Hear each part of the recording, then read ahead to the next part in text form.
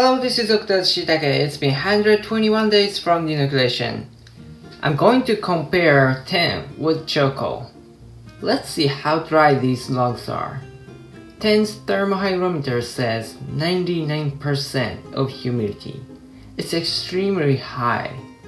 But look at here. No condensations on top. Finally, 10 has stopped to supply moisture. What about charcoal? She still has it because of longer size. To tell you the truth, I want to keep some of the moisture inside of the logs. That helps to survive hot and dry summer. I'm still wondering a bit.